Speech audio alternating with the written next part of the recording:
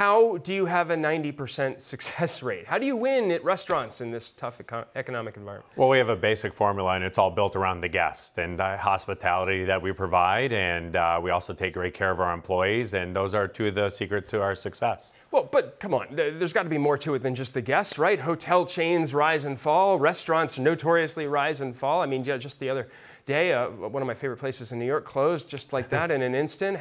How do you actually weather that? I mean, you've got all these different markets. You know, we have so many different brands, and we have so many different great people that have worked within the organization for so long, and we take our time and we do things right. And like I said, we always adhere to what's best for the guests, what's best for our employees, and we have a complete package of great food, great hospitality, great design, and those are just three of the things that we always work on, but there's so many other details every single day that we have to work at to be great at what we're doing. And you've got a pretty diverse portfolio, right? You've got healthy concepts like, is it True Food Kitchen? Yeah, True Food Kitchen, you've got Flower a burger Child, joint, right, Italian. Yep, yeah.